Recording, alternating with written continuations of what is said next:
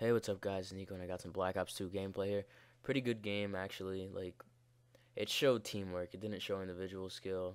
I mean, yeah, it kind of did. I pretty much single-handedly won this game. I got the ball rolling. I had the most defends and captures on the hard point. And there's actually me and Matt rolling in this game. It was Underground Life and Underground OG.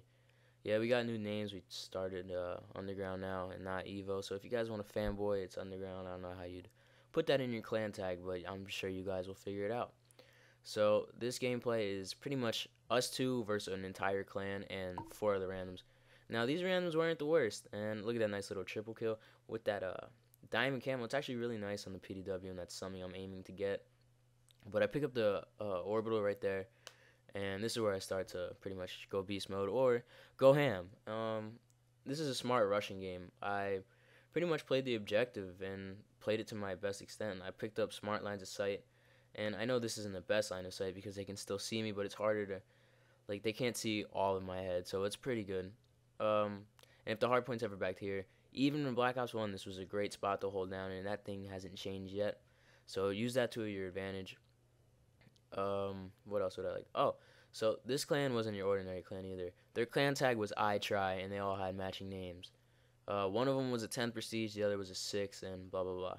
So I get to swarm on them. All right. And look, I'm the only one on the objective right now. I'm capping, and we are raping this team. It's 150 to 30, 39. Yeah. So I do get some nice games, nice parts of the game here. I can make a montage out of later, and that's what I'm thinking of doing, but not anytime soon. But look at this. Oh, it's not here. Hold on.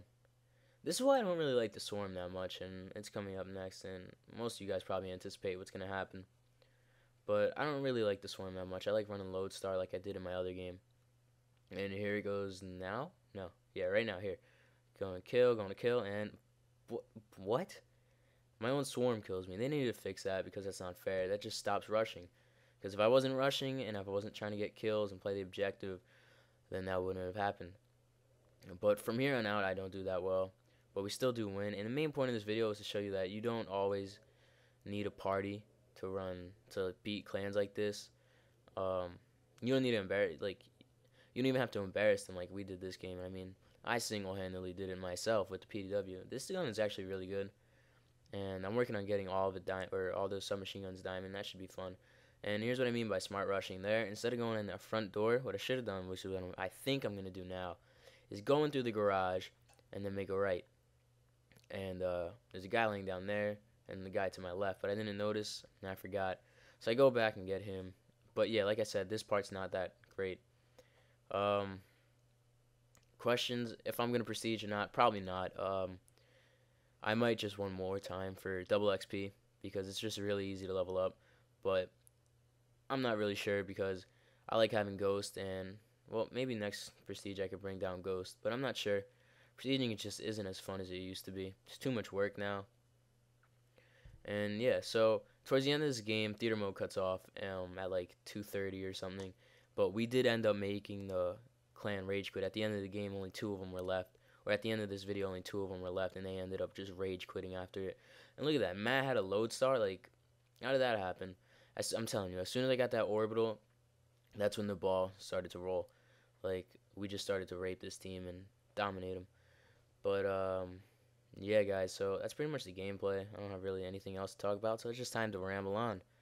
So let's catch up. I'm in high school now. It's great. Everything's fun, and I have my varsity jacket, and yeah. So high school is great. There's none of my thoughts and fears actually came true. There's like nothing. Like, high school on TV is completely different the way it is on uh